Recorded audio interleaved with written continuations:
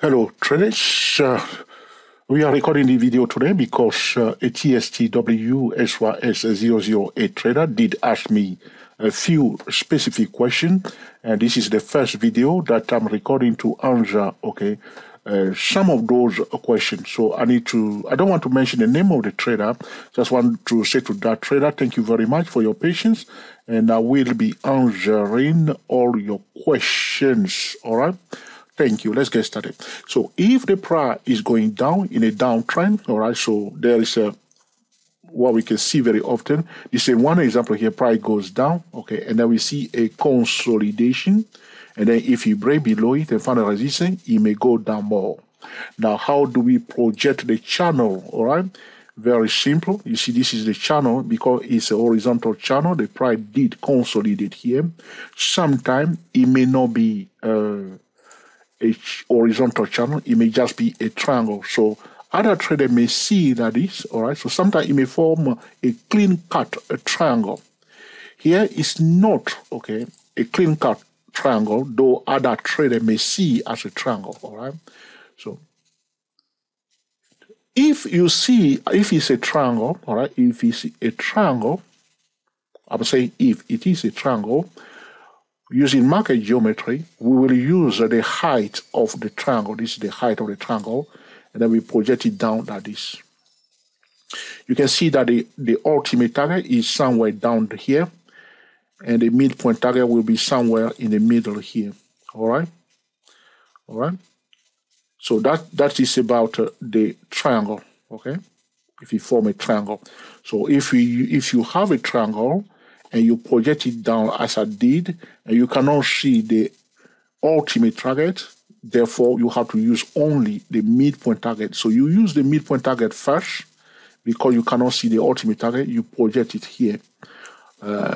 Trader will put it down at the breakout point, some will put it at the end here. So if you project it at the breakout point, this will be your midpoint target. The reason why you are using the midpoint target is because when you project the ultimate target here or here, because I cannot see the end of it, I want to know at least where is the midpoint target. All right. So this is about a triangle.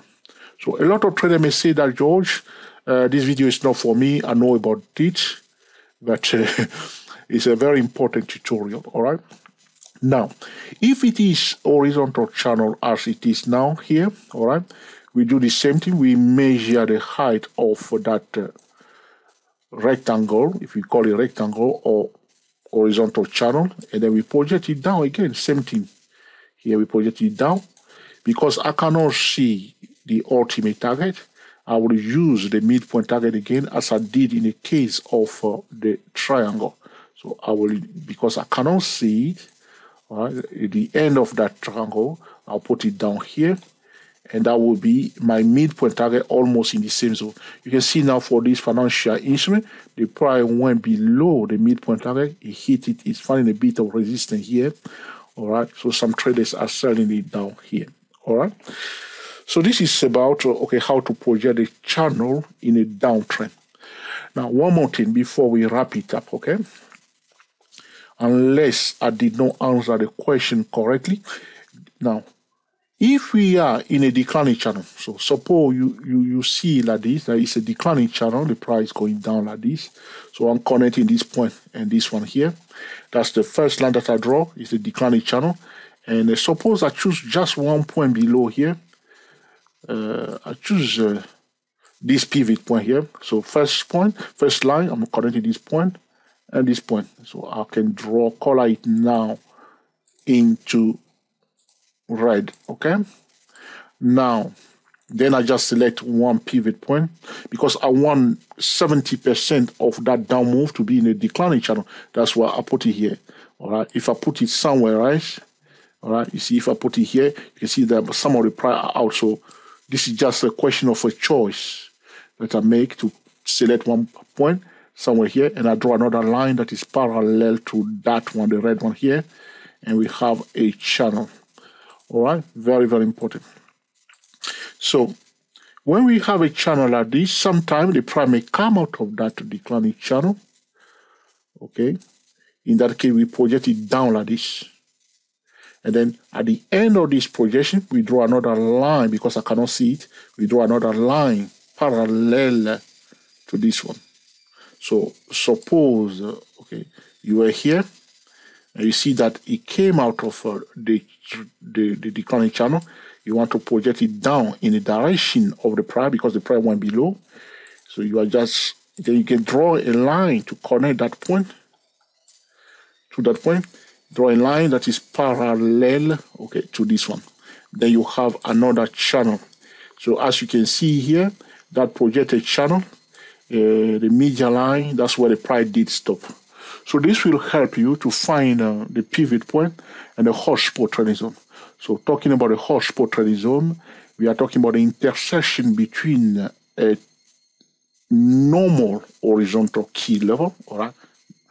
Generally speaking, a normal horizontal key level and a trend line, all right? That's the general, okay, definition of a hotspot trading zone. Though we have other type of hotspot trading zone. I was talking about the dynamic trend line intersection with the pitchfork tool and so on, and the horizontal line and any part of the pitchfork tool, even intersection between horizontal key level and moving averages. Those are hotspot trading zones. So your question was to project the channel and also to identify the hotspot trading zone you want to, because when traders are using channel or they are projecting channel, sometimes they forget the horizontal support and resistance. And sometimes you see here, you see why the price did stop at that median line there is because of this support here. You see this support here.